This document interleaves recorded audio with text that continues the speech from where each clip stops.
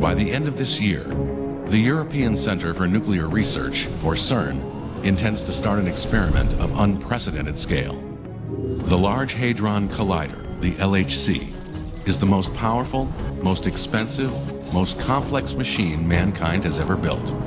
Consuming electric power greater than all the households in Geneva put together, the LHC uses superconducting magnets cooled down below the temperature of outer space in a ring 27 kilometers in circumference to accelerate protons to speeds greater than 99% of the speed of light.